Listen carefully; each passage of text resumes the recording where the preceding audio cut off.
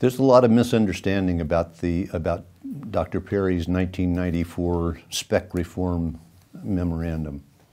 I had the privilege of working with Dr. Perry on 2 Defense Science Board studies focused on reducing reliance on mil-specs and standards and increasing the use of commercial documents and commercial products.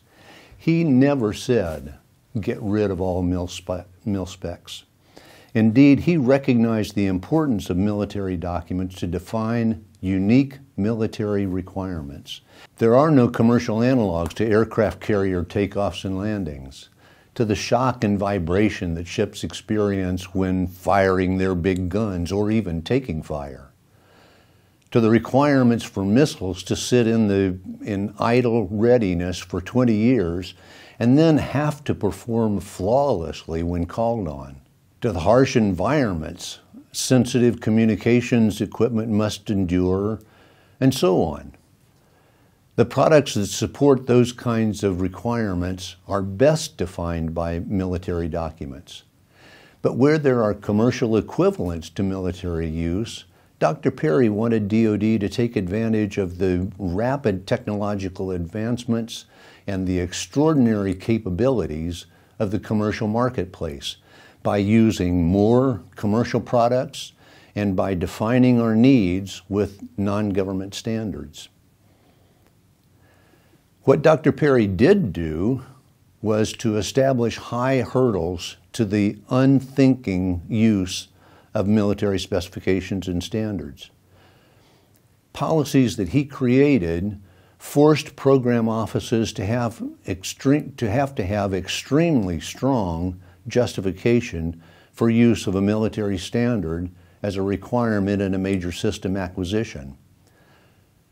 It was a game changer, and the culture shift is still with us today. It was true that years ago, too many times our system specifications and contract requirements were created at the Xerox machine. We used what we had used in the past, and military specs and standards were written into contracts and into system specifications without program offices really even knowing what it was that they were requiring. Prior to MILSPEC reform, DoD had about 40,000 military specifications and standards. Many called out specific design, manufacturing, material, and finishing requirements that limited the ability of commercial products to compete and limited the ability of our contractors to offer their best solutions and their best designs to the Department of Defense. Contracts, system specifications, and requirements, statements of work, were too often assembled at the copy machine. The end result was that mil-specs were blindly incorporated into system specifications and into statements of work without program offices really even understanding what it was they were requiring. The result of reform was much more thoughtful and careful application of military unique requirements and the widespread use of commercial products and non-government standards.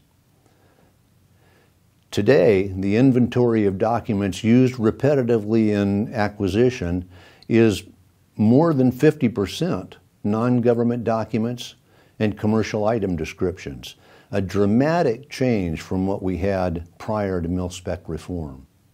During MILSPEC reform, we had a comprehensive review of documents to look for opportunities to move to more performance requirements and industry documents.